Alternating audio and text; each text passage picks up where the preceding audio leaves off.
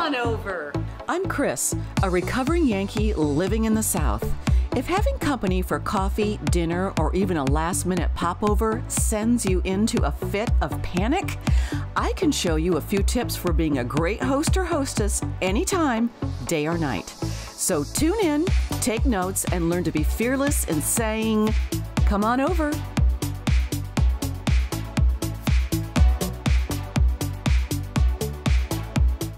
Today, we're talking about the mailbox, and here's why. What is the first thing your guests see when they are coming to your house for dinner or coffee or whatever it is you're doing? Right here. Has the address on it, they know where to turn, the driveway is there. So when your mailbox is the first thing people see, it might be nice to make it look pretty. And if it looks pretty from the very start, they know they're in for something special. So this is where we're working today. We're doing many things in this area, and I'm actually going to be working with one of the homeowners who lives here and can help me get this settled.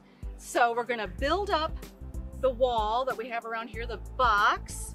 We're going to throw in some leveling. We want to get it level if at all possible.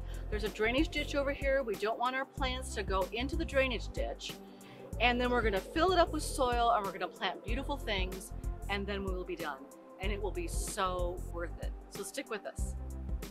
We measured 2 feet out from both sides and then as back as far as we could so we could avoid some runoff here. We were up against the pavement here, so we let that guide our first row of border bricks.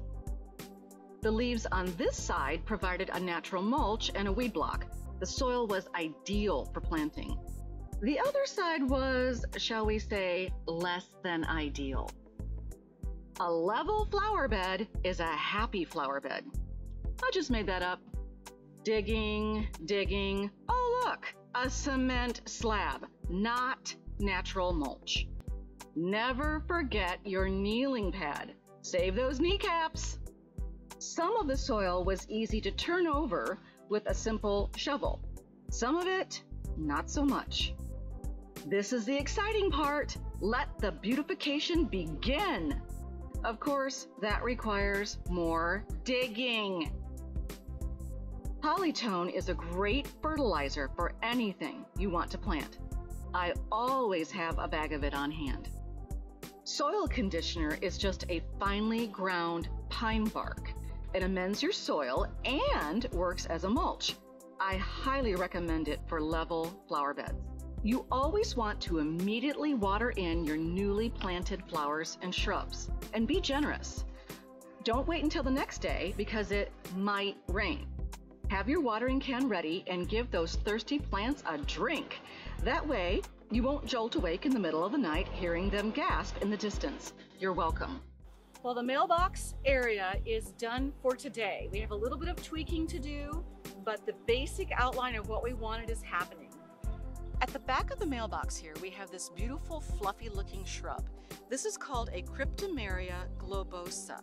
It is a perennial, meaning that it will stay green all year long. It will come back and get bigger every year. We hope this is a dwarf variety. It did not have a tag with it, so fingers crossed that it is, which means it will stay on the shorter side. It'll get fluffy and big, and it will help with runoff here at the back of the mailbox. Just to the side of this, in the back corner, we have a German bearded iris. Isn't it beautiful? This is called Sugar Blues, and it wants full sun. In fact, all of the flowers in this flower bed around the mailbox take full sun, and that's why they're here.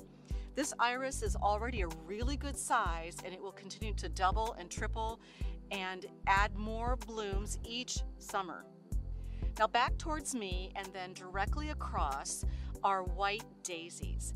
You can't see them yet because they're just in their initial growing stage, but they will produce these wonderful stalks of beautiful white petaled flowers. And they will double, triple, quadruple over time and even try to take over this flower bed. They will be probably from knee to waist high and never let you down. Never gonna let you down, never gonna run around and desert you. They attract butterflies and perhaps even hummingbirds, and so we love them for that reason. Now down here by the actual mailbox, these are called Mexican heather.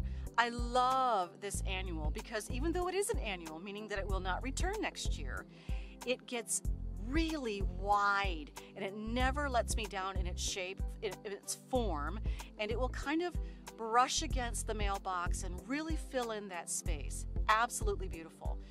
It also provides some great winter interest because even though it loses its blooms, it stays uniform in its shape and turns this wonderful sandy brown. And if it snows, it holds the snow and it's absolutely lovely. Now finally, right here in front of the mailbox is a yellow lantana. Lantanas in the Mid-South can be perennial, particularly this variety, but they usually are not. This one we're going to hope comes back. We're going to give it a chance. I've had a lot of them return and been very happy with them. It is low to the ground and will kind of go wide across the front here where the mailman comes by. It attracts wonderful pollinators and so also a great thing to have up here. And what we have up here in our color scheme is a white, yellow, and purple. Always good combinations.